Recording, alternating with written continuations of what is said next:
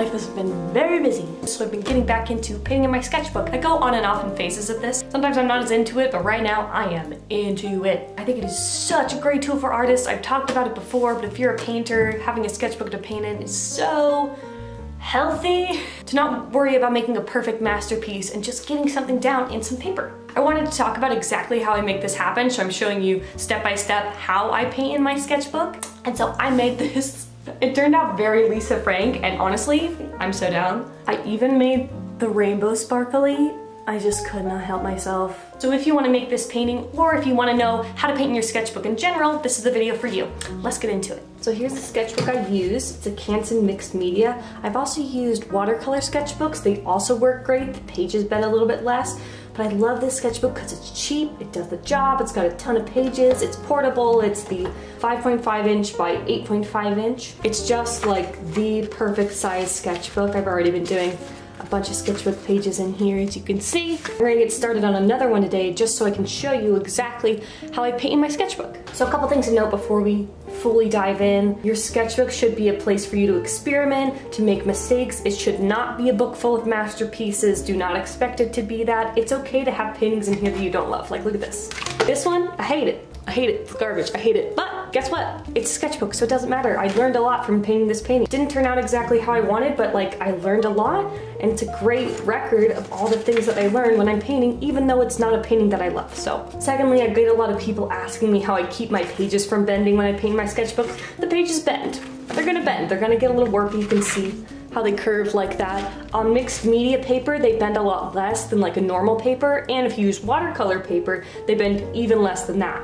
But just a thing to note, you're gonna have some bendy pages. You're using a wet material on paper. Have realistic expectations. Again, it's not for masterpieces. So let your pages bend, let yourself make mistakes. We're just going to have fun. So I'm just gonna paint a little cloud, and then I'm probably gonna slap a rainbow on there because I love a rainbow. I have a little palette to mix on. This is just a little plastic palette that my friend actually gave me. I've got a palette knife, and I've got a little collection of brushes. These are my favorites recently. I have a whole bunch of brushes, as you can see, but I kind of lean towards specific ones. These have been my favorite for painting in sketchbook recently. I've got some flat brushes, angled brushes, a filbert brush, these are liners, these are miniature brushes, and I just have them all set right here so I can grab what I want.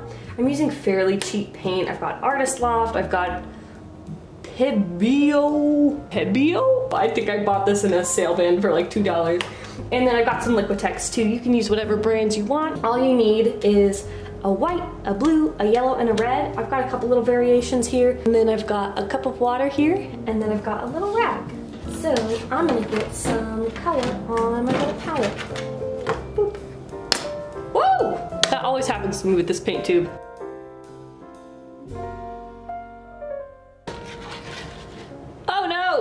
Oh no! Like I said, get messy. Messes are okay.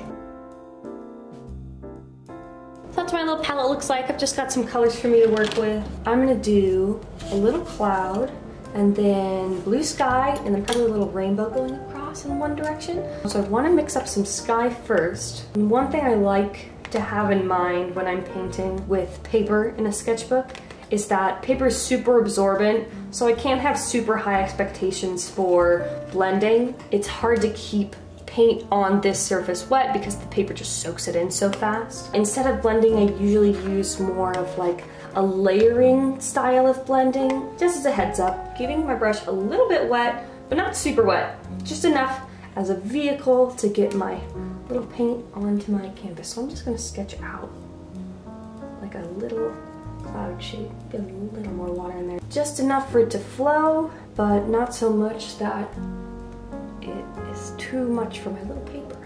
So let's get a little cloud on here. I'm kind of just sketching this in, using these kind of puffy shapes here. Sketching in a cloud shape I think I'd like to paint. And then I'm gonna fill in the rest with this solid blue color. You can see I'm using a fairly large brush for this because I want to fill in this space fast. You can see already that the paint is starting to warp the paper. You can see it bending just a little bit. That's totally okay. There's nothing wrong with a little bit of bending on your paper. It's not gonna hurt nobody. There we go. Okay, so now let's put in some of maybe the shadows for our little cloud here. I'm gonna add more white to this blue that we already have going on, and add just a little bit of magenta just to tweak the color a little bit, make it a little, just gonna sketch in some of the more shadowed parts of our cloud here. It goes up like this, across like that. You can see I'm using like this scraping, swishing method where I go in a circle.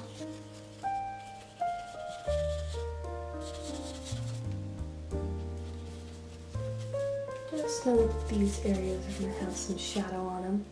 So you can see I'm not adding very much water at all when I'm doing these paintings. Don't want it to just be soaking wet, but I do want stuff to flow. I'm adding more white so I can start to get some of the lighter shadows on. And I might start to switch to a different paintbrush in just a second so I have a little more control now that I've got all of the big spots of color blocked in. So I'm going to switch to a smaller brush in just a sec after I finish blocking in this color here. Take my same blue, just going to add a little more white. I just want to lighten this up so I have nice light shading colors. You can see me adding tiny touches of different colors. A little more water, just a little.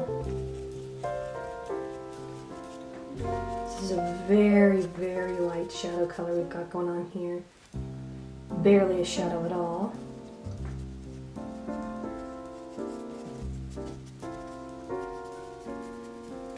Have some light coming up from under here. I'm actually going to darken this just a little so I can have a little more contrast on the shading of this cloud. Yeah, like that. So I can get some more of these shadows going a little more defined. You can take as much time as you want with this. I'm just sketching this in. I'm not really worrying too much about all the nitty-gritties. I'm gonna add some more dark shadowed areas.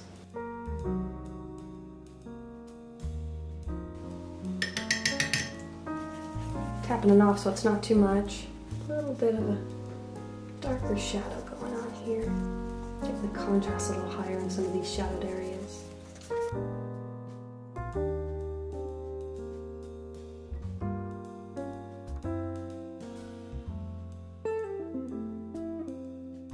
Little circle brush motions. I like to do this when I'm making clouds. It gets a really cute, fluffy effect.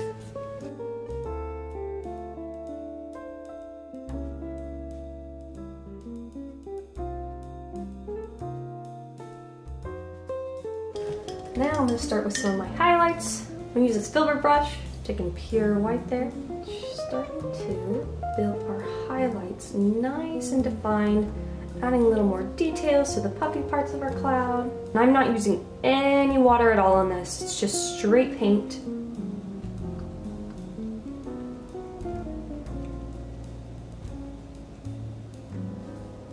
Adding these highlights in places I know the sun's gonna hit. So the sun's hitting a little bit from behind and this direction.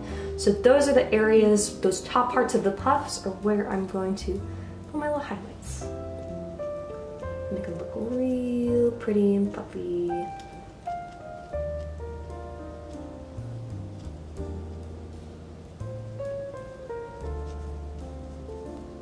Don't worry about making them too contrasty. They're mostly just create some dimension. The subtler your highlights are, the fluffier and rounder and softer your clouds are gonna look. Sometimes you want super contrasty highlights and sometimes you don't. Just depends on what you're looking for.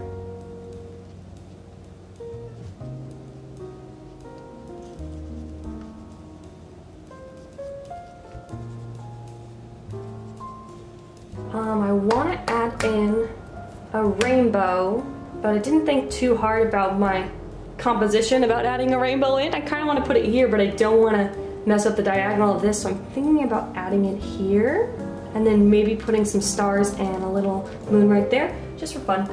I'm going to do a really light white wash just to give me an idea of where my rainbow's gonna go. This is gonna use just a little more water than we've been using before.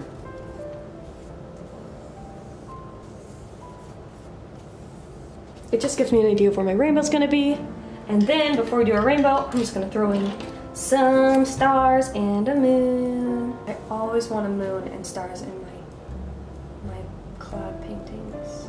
Just makes me happy. And I'm also just gonna do some little itty bitty dots. Really tiny, let me zoom in for you. I don't know if you're gonna be able to see them, because I like them really itty bitty. The smaller your stars, the more realistic they look. Tiny little pinpricks.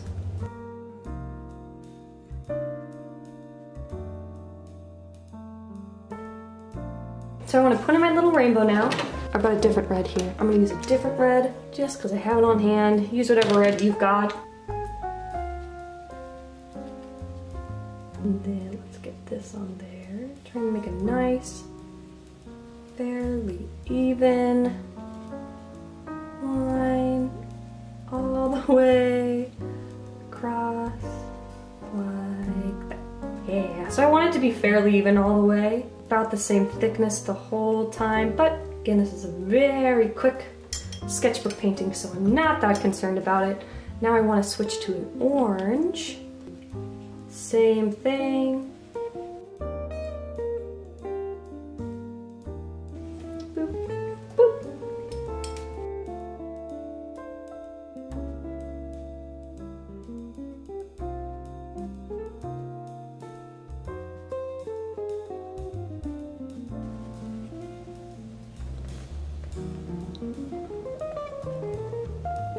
And then from here, I'm just gonna add whatever details I feel like. So I kind of want to define the stars a little more. I might add a little more contrast to the clouds. I'm just gonna go with whatever I feel like.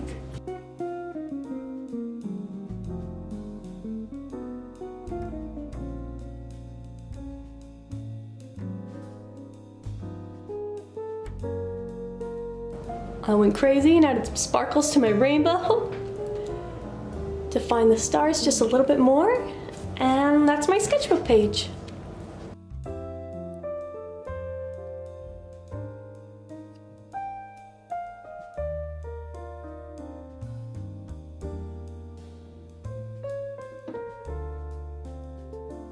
It's not very full yet. I hope that video was helpful for you. As always, if you have any questions, leave them in the comments below. People who support me on Patreon are getting the full unedited version of this video. I've also got some new Patreon rewards coming up in the future, so watch out. If you have any requests for things you'd like to see in videos, let me know in the comments below too. I'll see you in the next video.